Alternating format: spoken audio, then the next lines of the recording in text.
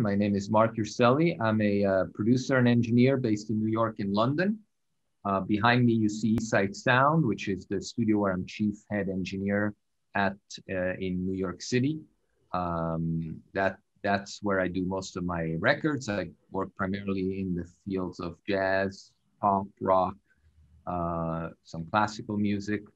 The design of the microphone is absolutely stellar. I mean, the fact that it's a magnetic mount means that you don't have to use a microphone stand.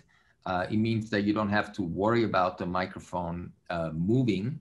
Not that the piano is an instrument that would move very much away from the microphone position, like it could happen if you were recording a string, a violin or a guitar or whatever. But it still is very helpful that the microphone will stay in exactly the position you put it in without ever moving, and most importantly, without ever rattling. I think the REMIC P6100 is going to be a winner live.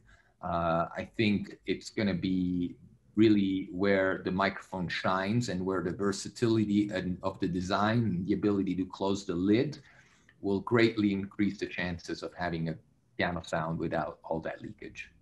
I can't wait for concerts to be back and for me to have the choice to test this, but I think the ability to close the lid and reduce all the leakage is going to be really a killer game changer.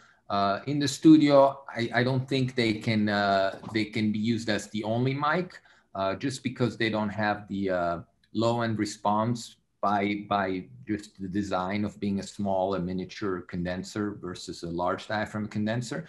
But if you use them in conjunction with a pair of large diaphragm condensers or a pair of spaced out microphones away from the piano, then I think you can really get a beautiful sound with a very wide stereo image and a very defined mid-range, because the REMICs really help with the mid-range focus on the image.